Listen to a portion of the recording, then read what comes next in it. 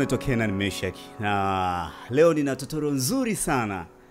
Ninataka nikufundishe mambo 4 ya kuzingatia ili kuwa muimbaji bora au mwanamuziki bora katika sauti yako. Nimeorodhesha mambo yangu hapa ambayo nitakuwa nayaelezea kiundani. Kitu cha kwanza cha kuzingatia ni breathing technique. Acha nikae vizuri. Anaposema breathing technique anamaanisha ni namna sahihi ya kupumua. Watu wengi hawaelewi namna sahihi ya kupumua. Unakuta mtu anaweza kupumua tu mahali popote anapotaka. Lakini kisheria ya kiuimbaji huwa tunapumua tunapomaliza kipande ambacho kinaeleweka. Kwa mfano labda I love to praise your name, I love to lift you up, we bless your name, sweet Jesus, Jesus. I love to praise your name. Hicho kipande kimeisha, maana yake unavuta pumzi. Kipande hicho kikisha. Sawa? I love to lift you up. Kikisha hicho unavuta pumzi. Sasa la maana yake unazingatia baa za kimuziki sasa kulingana na tempo na sequence ya ambayo ya hiyo beat. We bless your name, sweet Jesus, Jesus. Sasa unakuta mwingine yani wananisumbuaga sana nikiwa nafundisha kwenye timu yangu labda. Unakuta mtu I love to praise your name, I love to lift you up, we praise your name. Sawa. Kwa hilo ni kosa kabisa. Lazima uhakikishe unafanya mazoezi ya pumzi. Sawa? Na mazoezi mazuri ya kukupatia pumzi ni kupumua tu, kufanya utafanya hivyo mara 50. Kwa hiyo unafanya mara 50 labda raundi 4 au 5. Sawa? Unafanya hivyo mara 50 raundi 4 au 5. Lakini pia unaweza ukafanya zoezi la kubana pumzi. Unabana pumzi, yani hutoi pumzi, unafunga mdomo wako. Ukishafunga mdomo wako alafu hutoi pumzi, unakaa unajihesabia kimoyomoyo, labda ifike dakika 1 au unaanza kwa sekunde 20, 30, 40, then unaweza ukafikisha mpaka dakika 1. Alafu unatoa hewa nje pia. Au rudishi au vuti ndani. Unakaa bila kuvuta hewa ndani, unajihesabia 1 2 3 4 5. Hii itakusaidia sana kukuongezea pumzi. Unaona? Watu wanachanganya kati ya pumzi na pitch. Watu wanafikiri kuimba pitch za juu ndio kuwa na pumzi. Hapana. Unaweza ukawa unaimba pitch ya juu lakini pumzi ni jambo jingine kabisa ambalo halihusiani na pitch. Unapozungumza pitch unazungumza jambo jingine. Kwa hiyo tutakuja kuzungumza pitch kama pitch. Unaona? Lakini jambo la pili la kuconsider ili uweze kuwa muimbaji mzuri inaitwa pronunciation.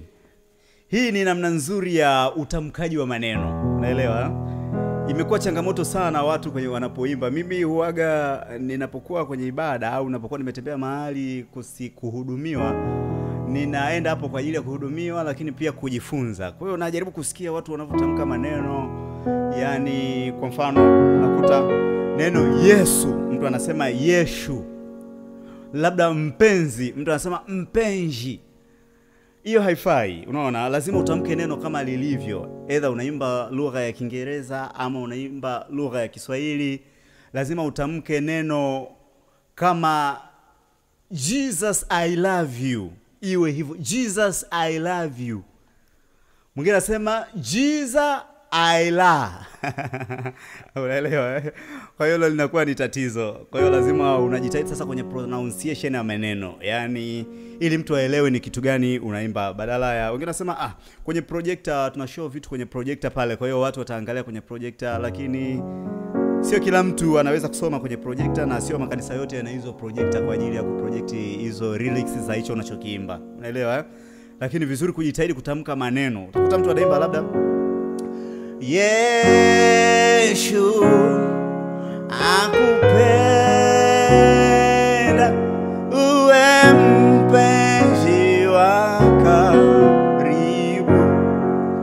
Mimi nakutana na hayo mambo sana. Sijui kama nyinyi wenzangu labda mkutani na vitu kama hivyo, lakini nikushauri wewe mwimbaji, hizo sio swaga, ni mambo ya ajabu ajabu. Yaani unajua unachanganyaga kati ya ati kwenye uimbaji na mambo ya ajabu ajabu. Sasa mwingine anafikiri hiyo ni ati ameiweka, lakini hiyo sio ati. Hiyo yanaitwa mambo ya ajabu ajabu ambayo yanawatoa watu uweponi na kufanya watu wanashangaa badala ya kuabudu. Haleluya. Lakini jambo jingine la kuconsider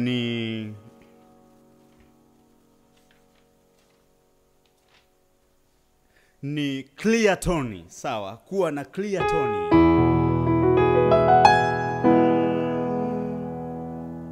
Clear tone ni kutamka maneno katika usahihi wake. Kwa maana gani? Yaani unahakikisha ukiimba sauti yako haivamiwi. Mwingine anasema labda kwa mfano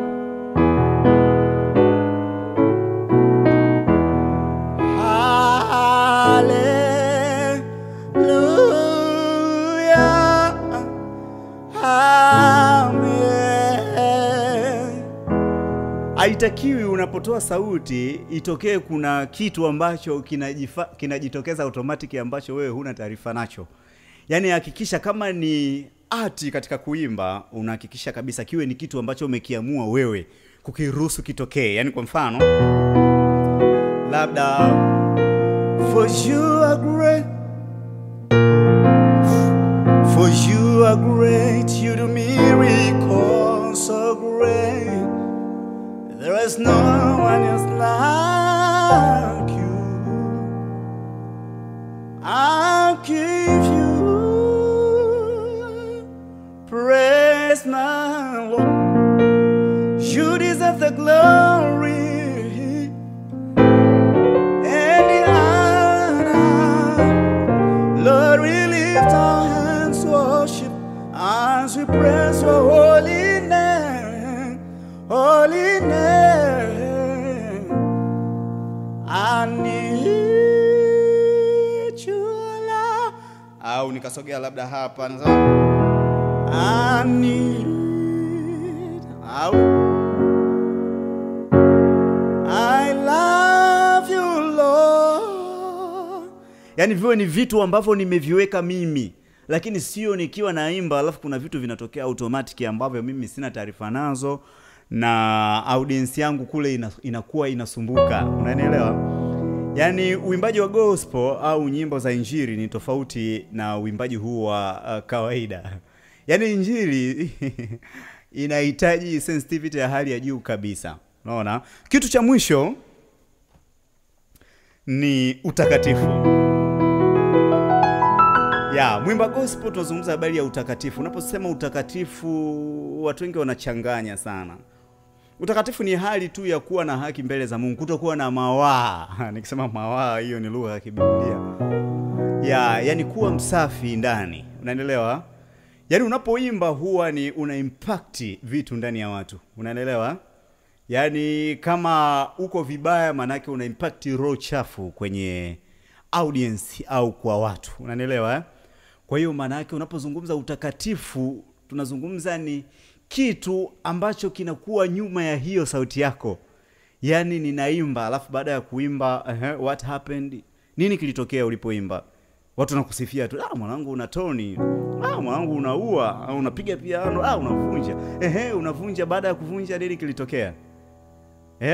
Kwa sababu voko kila mtu anayo. Sawa, yani kama ni wadada kuimba, wapo kina Zuchu wanaimba vizuri, wapo kina Alikiba wanaimba vizuri, unaelewa? Lakini ni nini unatu-offer ambacho hao hawawezi kukifanya? Tunatakiwa tufike level tunaimba watu wanafunguliwa. Yaani tufikie level sio mpaka mchungaji aje aweke mikono kwa watu sijui katika jina la Yesu. Yaani wakati wa kusifu na kuabudu ndio Mungu anashuka na kukutana na haja za mioyo ya watu. Watu wanahudumiwa na kila kitu kinakuwa sawa pale. Unaelewa? Kwa hiyo tujitahidi. Na utakatifu unapatikana kwa namna gani?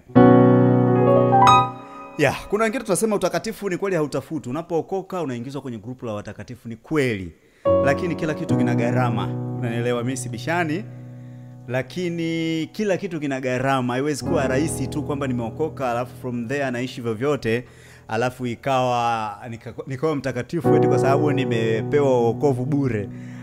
Hapana. Kwa hiyo manake tunakuwa watu wa maisha ya kujifunza neno la Mungu.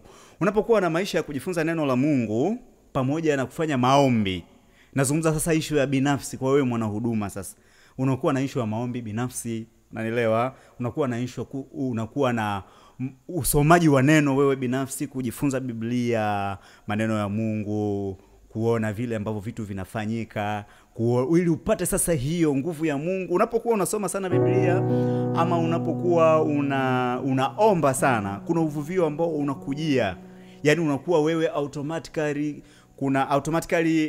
kuna nyaraka moja Mtume Petro anasema sio mimi ninayeishi bali ni Kristo ndani yangu. Yaani ifike mahali ukiongea ni Yesu anaongea, ukiimba ni Yesu anaimba, ukipiga kinanda ni Yesu anapiga. Unaelewa Si bishani kuhusu skills na uwezo, hivyo ni vitu muhimu. Yesu mwenyewe au Mungu mwenyewe anapenda vitu bora. Anasisitiza kwa habari ya kusifu katika viwango, sifa zinazompendeza. Unaelewa? Lakini mimi kitu ninachosisitiza hapa, viwango tu havitoshi. Yaani sauti nzuri, music arrangement nzuri, hivyo havitoshi kwa sababu watu wengi wanafanya hivyo, hata duniani wanafanya. Ni nini sasa special unachotu offer sisi? Manake tunahitaji impact kwenye kupiga kwako. Tunahitaji impact kwenye uimbaji wako. Unaweza kuwa sio mpigaji mzuri, unapiga hivyo kawaida, lakini kwa sababu ya nguvu bado Mungu anaweza kuwahudumia watu na wakashikwa. Sisemi watu wasijifunze, nielewe vizuri. Jifunzeni, mfanye music ambayo imekaa vizuri kabisa. Lakini pia tujifunze kuhusu mambo ya Mungu. Tumewekeza kwenye skills sana, alafu tumeacha mambo ya rohoni. Kwa hiyo nisisitize katika hilo na Mungu